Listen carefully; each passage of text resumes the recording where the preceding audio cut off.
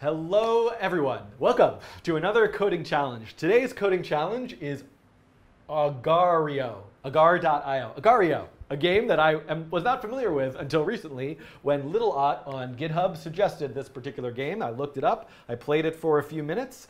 It's a massively multiplayer game created by Matheus Valadares. I don't know if I'm pronouncing that correctly. You could go to agar.io and play it yourself. But basically, you're this blob moving around the screen and you eat other blobs. Now, here's the thing. This is actually quite complex. The simple mechanic, I think, is going to be hopefully something easy that I can implement in this short video. But I'm going to do this in several stages. And so part one is I'm going to implement the basic game mechanic. And in part two, I will start to look at how you might use WebSockets to create a multiplayer version of this game. So this video is just going to be the basic game mechanic. So I'm using the P5.js framework. I'm using the Sublime text editor. I have a canvas and a black background. That's all I'm starting with.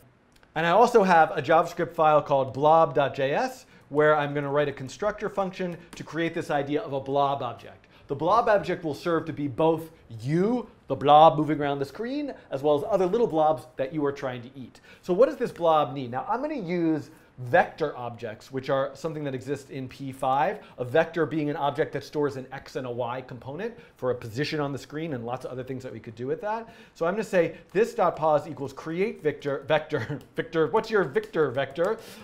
Width divided by 2, height divided by 2.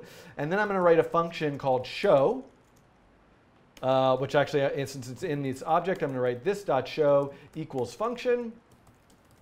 And I'm going to say fill 255, and I'm going to draw an ellipse at this.x, this.y. And I definitely need a variable to keep track of the radius, the size of this blob. Let's just make it 32 or 64 to start with. So then the size of the ellipse is the radius times 2, and the height is the radius times 2. So now if I go to sketch, I can just say var blob, blob equals new blob, blob.show. So let's just see. Where's the blob? Oh, something's going terribly wrong. I'm kind of being silly here where I forgot the whole point of this was I made a vector called pos for position, and then I tried to draw it at this.x, which doesn't exist. So this.pos.x, this.pos.y. There we go. So there we are in the window. Now, this is something a little bit crazy as I just realized is part of this game. So I want to move around the space. So the thing is, in the game, this blob that you're seeing on the screen right here moves, but visually it stays the same, and rather the world shifts relative to it. So we've got to kind of figure that out. So I'm going to do something else here, I think, to help us, where I'm going to make an array called blobs. Boy, I need some better variable names. Blobs can be just an empty array. And by the way, I think that I should give the blob a variable in the constructor so I can actually say how big to make it. So I want this blob to be 64. And now I want to say var I equals 0, I is less than, I'm going to add 10 smaller blobs. Blobs index I equals a new blob, which will be smaller. All these blobs are going to be 16. And then now I can have a loop in the draw loop where I call show on all of those. Now, look at that. They're all in the center. That's a bit of a problem. So how about we also, something we could do is in this blob object, I could also give it an X and a Y. And then I could say here, I want this blob to be in the middle. And I want these blobs to be at a random location. And then the blob is made with that X and Y. There we go. So this is where we're starting. We have this idea of one blob that is me, I am the blob, and then lots of other little blobs that are food that I want to eat. So now the way that the agario works is the blob moves in the direction of the mouse. So let's see if we can figure out how to make that happen. Okay? So what I want to do is add a function called update. And let's think about, oh, this camera went off. Let's think about I have some old Flappy Bird diagram here that I'm going to erase. Let's think about how this actually works. So here's the blob, and here's the mouse. What I want is I need to create a vector, an arrow that points from the blob towards the mouse, and I want that to be the direction that it moves. So this is actually quite easy to do because, coming back over here, if I know this position and I know this position, if I take this position minus this position, I get a vector that points from here to there.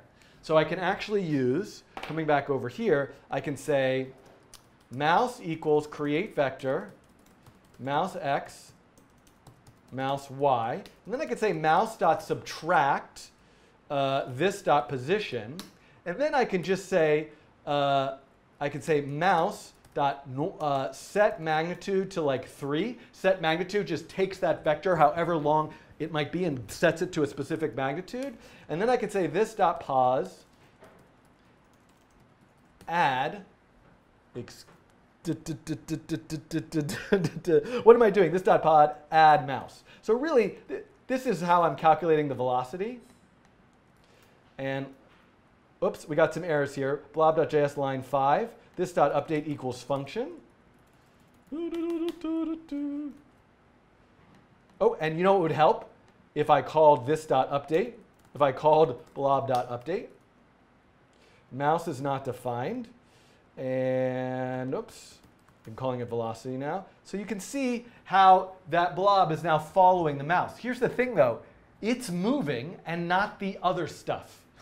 So I want my view of the world to be relative to this particular object. So how do we do that? I have an idea. What if instead of, okay. I'm going to use the translate function. Let me come back over here. This is where the object is, and this is where the origin is, 0, 0. But let's say the object moves over here. What if I move the origin over to here? Then we should see it still. Wait, no, I need to move the origin the other way. If I move the origin over here, right?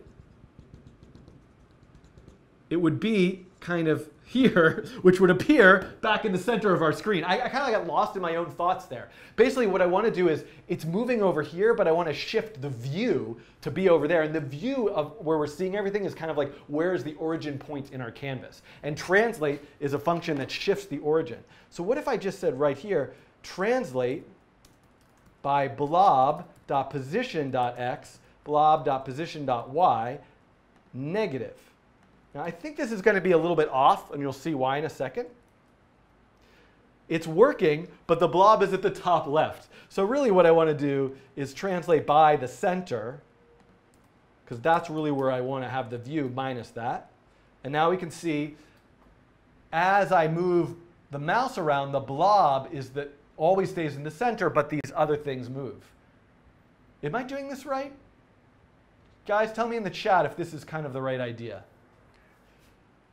It's not right. Look. Is it? Yeah. Move this way, move up, move down, move this way, move this way, move this way, move this way. It is. It's just sort of strange to see. Let's add a lot more of these. It feels like I'm steering it incorrectly. Okay, people are saying it's right. It feels a little off to me, but okay. The other thing that's a little bit crazy here is that what's happening now? And we're back. So I forgot something. As soon as I started moving it around, I forgot that this actual velocity is being tracked relative to the object's position, which now is off somewhere, and that it's actually the mouse and the position in the same place, and all sorts of. What I want now is I need to subtract just the center of the window. So I can actually just create a vector like this. I don't want to actually anymore subtract the actual position of the object, because the position of the object is relative to the world, but the user's interaction is always relative to the center of the window. And so that's what was messing things up. So now you can see this work works well. Now, there's another sort of issue here, which is that the world should really be much bigger than what I'm seeing actually the width of the canvas itself. And in that sense, we can kind of do that really rather easily by saying, let's pick a random x between like negative width and width divided times 2, and let's pick a y between negative height and height times 2, just so we have kind of like a larger space for the blobs to live in. And so now you can see that as I move around, there's a much kind of larger world of things for me to eat potentially. Okay, so I think we're moving along here. We've got the basic gist of the game. Okay, now I need to add one more thing here, which is that if I eat one of these, if I find one of these other pieces of blob things and eat it, then I get a little bit bigger. I think that's something that happens in the game. So one thing that I need to do is when we're looping through blobs index I, then blob grows. And actually, what I want to do is remove that blob. So blob index I dot splice 0, 1. And I find myself saying this a lot these days. I also want to loop through the array backwards because I just said this in another video I made. But if I am removing things from the array as I'm going forward through the array, the elements slide backwards and I could skip one by accident. So it's good to loop through the array backwards. So let's see. I want to check. If the blob eats one of those other blobs, then I want to remove one of those other blobs from the array. And how do I determine if it eats it? The way that I do that is by writing a function, eats, which receives another blob I'll call other. And I need to check something. I need to know what is the distance between this blob's x. You know what? And actually, there is a p5 vector distance function. So I'm going to say, what is the distance between this blob's position and the other blob's position? And if that distance is less than this blob's radius plus the other blob's radius, then we've eaten it. Why is that true? Whoops, I hit the wrong button. Right? If I have two objects and I check their distance relative to the sum of the two radii, if they're overlapping, that distance is going to be less than it. If they're not overlapping, that distance is going to be greater than that sum. So coming back over here, we can now say if it eats it, then I can also, let's say this dot r gets bigger by the other's radius, and also return true. Otherwise return false. And come over here to the blob. Come over here back to the main program. And I think that's basically it. So let's see how that works. Oops. Invalid left-hand side in assignment on sketch.21. I equals blobs.length minus 1. OK. So we should see here, blobs index I dot splice is not a function. OK. Of course, what am I doing here? This is absolutely incorrect. I don't know what, I haven't eaten breakfast this morning. Clearly, I'm kind of struggling here for my energy. I want to splice out of the array at index I one element, which means remove index one element starting at index I. I don't know what I was writing before. It was completely wrong. Blobs splice, let me refresh here. Come on, eat. There we go, eat. Eat. Eat. OK, so it's getting quite a bit too big just from eating a blob. So let's divide that. Let's multiply that by like 0.2. And we can see. There we go. And I think that what might be. OK, I'm back. The chat gave me some nice, helpful suggestions. A couple things about how the game actually works. One is increasing the blob's radius is not actually how the game works. And this is actually a great thing that you should learn about if you're not familiar with. Because we often think of the blob, a circle's size, as its radius, but that's not really its size. The size that we're seeing is its surface area, the area, which is calculated pi r squared. So let's look at that. So let's fix that for a second. So I'm going to make a variable called sum, which is equal to pi times this dot r times this dot r plus pi times other dot r times other dot r. So that is the sum of the two areas of the blob that's eating the smaller blob. Now the new radius should be the radius that's associated with that particular sum. And how do I get that? Well, let's think about this really quick.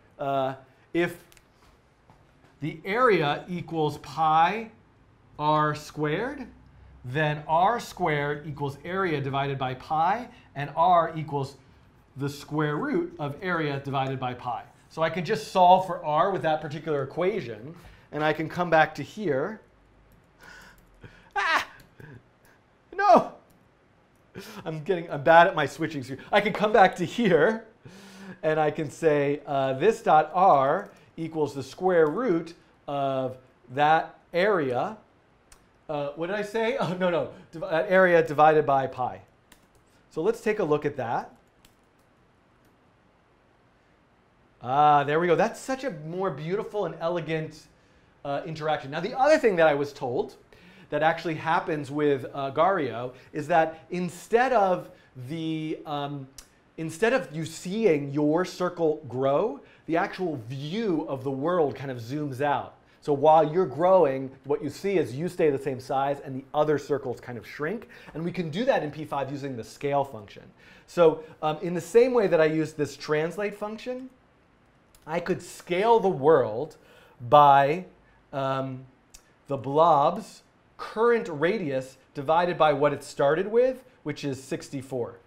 So right, if its radius is 64, then I'm scaling the world by 1. So let's see how this works. Now the problem is this is causing everything to shift to the right, which is not great.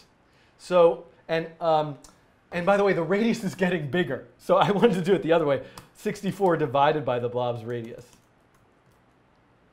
I want it to shrink. And so this is working, but everything is kind of shifting up. That's because I unfortunately am drawing everything relative to the top left. So really what I want to do is I need to change the whole view of everything for the blob to start at 0, 0, which is better anyway. So I want the blob to start at 0, 0. Let's go back to the main sketch. I want the blob, to start at 0, 0. And the other blobs can just go from negative width to positive width. Negative height to positive height. That should work. I kind of had that weird before anyway. And then the world is actually just drawn relative to negative the blob's position. So I'm always doing everything relative to that particular blob, which starts at 0, 0. That's going to make things much better. Oops. Wait. Width divided by 2 plus? Wait. I did this wrong. Whoa. Minus. Yeah, there we go. Wait, something is still off. Keep that. Okay, there's a kind of an issue going on here. So let me think about this. Let me get this right here for a second. I've done this twice now, but hopefully you're seeing an edited version of this now. So the problem is actually that the first thing that I need to do is translate to the center. So let's not do anything just right now, but translate to the center. So now you can see this is where the blob moves freely around, and it should be growing as it eats other blobs. Now what I want to do is I want to scale it. I wanted to scale it by its relative size, relative to its original size. So you can see the world is kind of shrinking rather than the blob growing. But now that I have that, I need to do the scale before I offset the whole world then by negative the blob's x position, negative the blob's y position. So now if I do it in that order, you're going to, oh, whoa. Oop, I need a comma there. Now we can see we have the world doing what I originally hoped and intended it to do. So, okay. So now you can see that things are very kind of herky-jerky here. And that's because everything happens instantly. The scale changes instantly. The view changes instantly. And it could be nice to have things massaged a little bit, smoothed a little bit. And a way to do that is with a function in P5 called lerp, which stands for linear interpolation. Instead of taking a value and setting it directly to the new value, I just want to kind of move slowly towards that new value. And so let's do that with scale. So the new scale is 64 divided by blob.r. But I need a variable. I don't want to call it scale because there's a P5 function called scale. So I'm actually going to call it zoom. So zoom, I'm going to start zoom equal to 1. And zoom should always be the lerp between a value in between itself and what the new zoom is. And now the last argument of this lerp function, I have a whole video about lerp. You can find that video. If I make it like 0.1, let's see what happens. Oh, wait, hold on. 0.9. Oh, wait. I got to actually put it in there. Sorry, everybody. I got to actually use the variable I created. So what I want is I want it to be just a little bit, 10% of the new value, so that I interpolate towards it. And can you see that happening kind of smoothly? Let me. So one thing I want to do, just to make this more obvious, is I'm going to just make it 10 times that amount. Whoops. Oh, OK, wait, hold on. I think I had it opposite. I think this should be 0.9. No? Hold on. Let's adjust the way the radius is growing to try to get a better look at this. So I'm going to change the radius. I'm going to take away that using the surface area and just actually add the two radii together. And then now we should be able to see. And by the way, there's so many. It's actually, I shouldn't allow any of the. It also, like, it just eats a lot of blobs immediately. So let me start with quite a few fewer, just 10. And so now we can see what happens. As I eat a blob, it gets really big immediately, but then the view kind of slowly interpolates and shrinks. So you can obviously tune these numbers a little bit better, but I'm going to go back now to the surface area and sort of see. And I think I want to add one more interpolation here, which is just to interpolate its velocity so that it doesn't immediately get the new velocity, but rather kind of smoothly turns a little bit as you move the mouse around. I don't know that agario is actually doing that, but I think that might be an interesting thing to add. So I'm going to add that here in the blob object. I'm going to say, I'm going to give it a velocity. I'm going to give it a variable velocity, create vector, and it's going to be empty, 0, 0 to start. And then this is going to be its new velocity. And its new velocity has a magnitude of 3. And its velocity, I'm going to lerp to the new velocity by 0.1. So let's just see how that works. It's not defined. And of course, I forgot. No. This dot. I always need the this dot. This dot's on. Blob.10. And this needs this dot velocity. So you can see it's kind of, the turning is a little bit more interpolated now, is a little bit smoother. Is it still going in the right direction, right? So you could play with that number quite a bit. Like if I made this number, 0.01, its turning is going to be quite slow. If I made that number 0.9, it's going to be as if it turns instantly. So I'm going to just use 0.2, and you can see now it's a little bit smoother. Now let's go back to the original sketch, and let's add a whole bunch of these. And you can see here I am eating them all, moving around.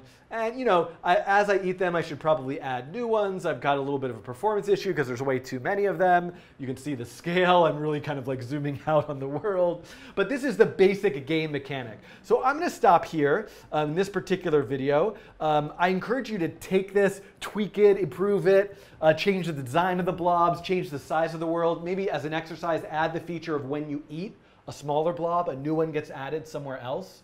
And see what you can add to improve this and make this a little bit better. I'm going to do 2 more videos. This one video, I'm just going to show you how to make this something that's a little bit blobby, so the vertices kind of undulate a little bit, so it's not a perfect circle. I'm going to do that in a separate video, and then in a third part of this challenge, eventually at some point, I'm going to look at multiplayer networking with this, so multiple people could sort of play against each other and consume each other in this kind of blob way. Somebody also mentioned to me that in the actual game, the blob doesn't eat it immediately. Maybe it has to envelop the whole thing, or they squish against each other a little bit. So there's some possible also additional interesting features that I could think about adding at some point to this. Suggest those and let me know in the chat what I got wrong with this game.